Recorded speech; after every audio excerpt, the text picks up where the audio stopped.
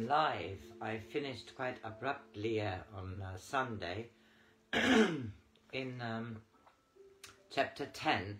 This is Joan Marshall Grant speaking from the heart, Ethics, Reincarnation and What It Means to be Human, edited by Nicola Bennett, Jane Lahr and Sophia Rossoff. And this chapter is chapter 10. It is the years from 1958 to 1970. And chapter 8 is the body-soul duality. These are lectures of Joan Grant's, and I start here at that chapter which I interrupted. If a celibate prays with sufficient fervour for the gift of continence, he may render his supra-physical body impotent until he realizes his error before he dies, or, during his excarnate period, asks to be relieved of his disability. It is probable that a later physical body, either male or female, will suffer from some form of sexual malfunction. Unfortunately, people who have prayed for something which they later recognize to be the last thing they really wanted often find that false pride prevents them asking to be cured. And however well-wishing and efficient a healer may be, and whatever level of consciousness he may be operating on, a cure cannot take place without the full cooperation of the patient. Eventually, even the most stubborn will be driven to ask for help, even though this entails having to admit, however humiliating this admission may seem to be, that only a blind obedience to dogma or terror of taboo had caused him to waste a great deal of time and energy on his knees.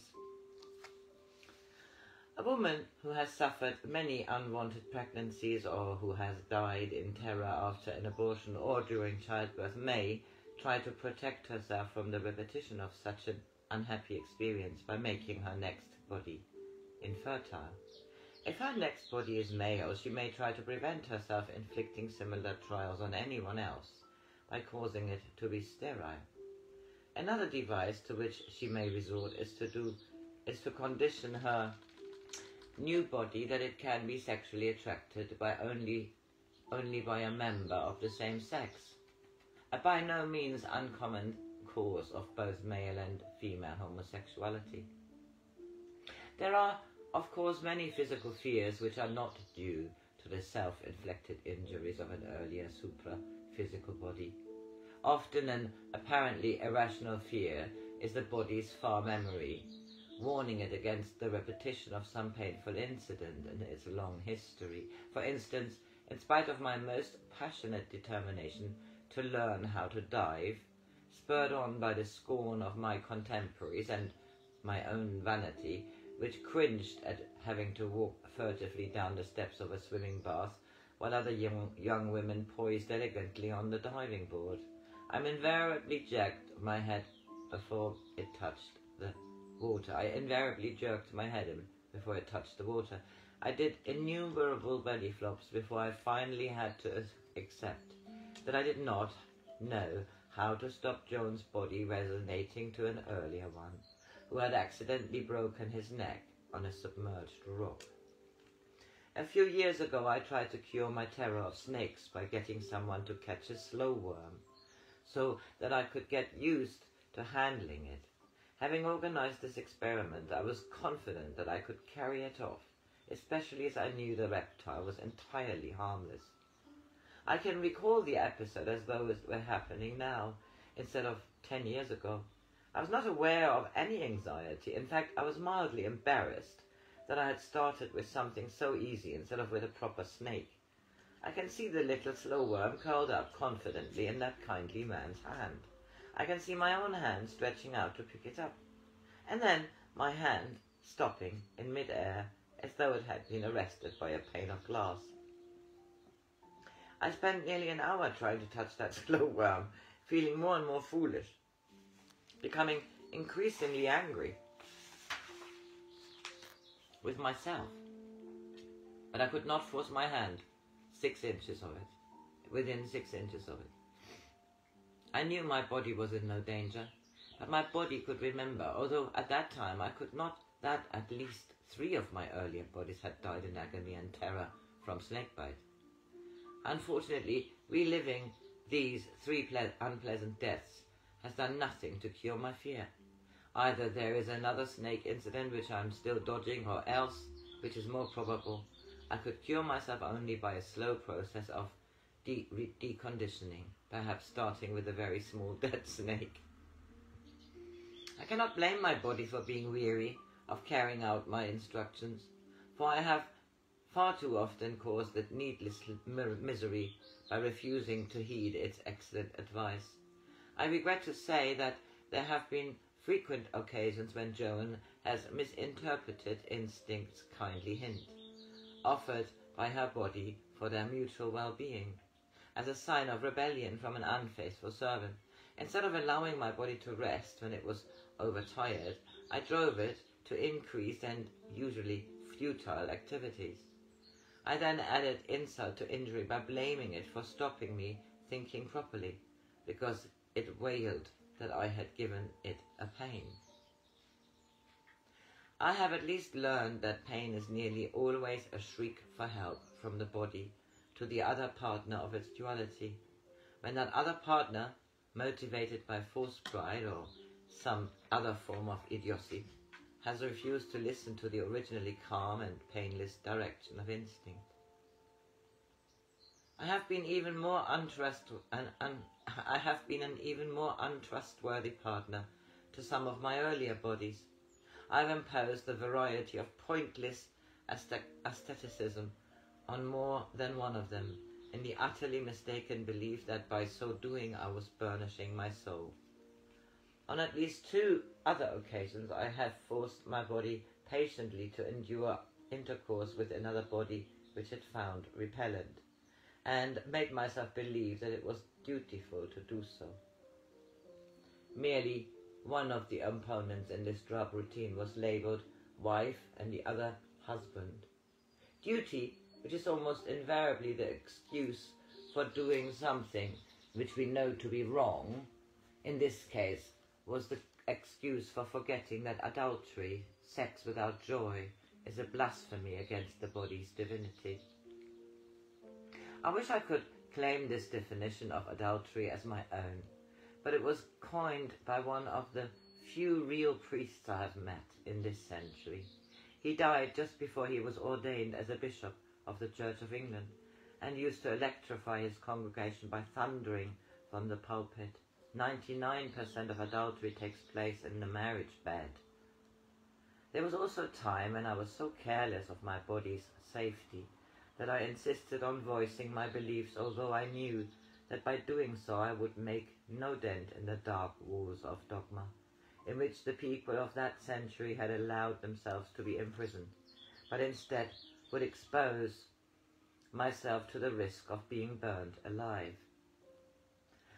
And I was burned alive, which was far too high a price to pay for the comfort of confirming my faith in my own integrity. But at least no one else suffered, and the crowd found a witch burning as stimulating as a modern crowd finds a crash in an automobile race. However, I was not always lucky enough only to damage myself. In the 12th century, I made a handsome and healthy body, of which I was fond, caused great discomfort to itself and others by donning armor and inflicting damage on similarly deluded males. Eventually that body died by having a poignard driven through its right eye, an incident I still remember far too vividly for comfort. I think what keeps it so clearly defined is the shocked amazement I felt when my visor was opened, and instead of seeing the smiling face of my squire about to unbuckle my harness and help me to my feet, I saw the face of my vanquished opponent squire, who in a torrent of vengeful anguish proceeded to dispatch me. I felt even sorrier for myself shortly afterwards, for instead of being praised for a lifetime of chivalry, I was told, very briskly indeed, that I would have lived much closer to the great pattern if I had listened to my instinct, which had implored me to stay at home, to cultivate my garden and the love of my wife. As I have said earlier, I believe that it is that it is through our bodies and our souls that we learn to make those benign choices, whose sum total is the strength of our spirit. And I also believe that we waste a great deal of time and energy if we refuse to accept that the things which are learned through the five senses of the physical body are even more important than what we learn through our intellect. Intellect being the aspect of each soul which is not immortal, although the way in which our intellect is used or misused affects the quality and efficiency of our later intellects. Most systems which are concerned with the nature of man and his development are agreed that man has something to learn on this planet before he becomes an acceptable inhabitant of a more exalted sphere of activity. So I find it difficult to understand why so many of these systems claim that the pupil can best obtain his objective by resolutely playing truant from the school whose lessons he wishes to learn. Sorry, that's my cat scratching. For surely it is playing truant to have a physical body which one puts to minimal use. Surely it is playing truant to imagine that it is meritorious to scamper off to other levels of reality as an escape from learning how to use our energy in a three-dimensional field, the field for which our physical bodies have been specifically adapted. Because in our present world population there is an inadequate percentage of people who have extrasensory perception. We have a scarcity value like plumbers when too many pipes have burst after a freak frost. But the capacity to be aware of two levels of reality at the same time is only a technique. Like any other technique, it is the result of practice, and in no way whatsoever is it in itself a sign of spiritual advancement. Having had extrasensory perception in varying degrees for more than 6,000 years, I can state empirically that we are always off the beam when we try to deny instead of striving to develop any of our five senses. For to do so is not only to set a needless limitation on our three-dimensional capacities, but to reduce our capacity on other levels of reality. So disciplines which instruct their followers to subjugate the body in the hope of elevating the soul are based on a fallacy. The fallacy that if energy appropriate to one part of the body-soul duality remains unused, it can be employed in the service of the other part of that duality. As I have already said, the role of our bodies, both physical and supraphysical, is to perfect our sensory perceptions, so that through our five senses we can increase the range of our potential choices, and so increase our capacity to choose benignly. Therefore it is tragic that relatively few people spare time from their hectic 20th century round to cultivate their senses, and that those who neglect to do so seldom realize that to allow such a vital part of their totality to remain fallow is to retard their progress towards the next stage of man's evolution. How many of us really try to increase our ability to touch, to see, to hear, to taste, and to use our noses?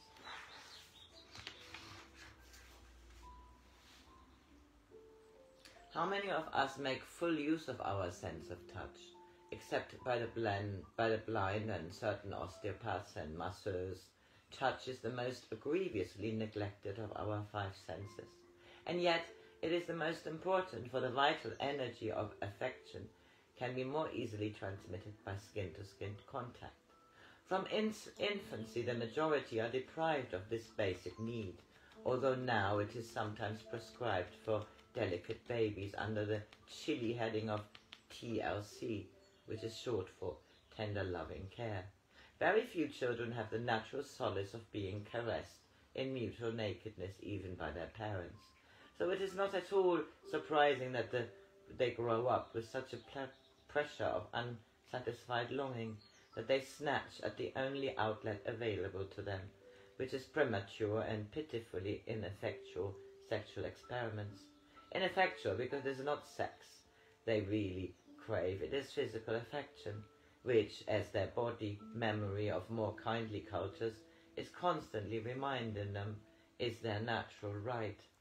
If you doubt the validity of what I am saying, I suggest you try to communicate with an animal without touching it. You can talk to your dog, walk your dog, but refrain even for a day from touching your dog and see what happens. At first it will be bewildered, and then it will presume that you are angry with it and produce symptoms of guilt.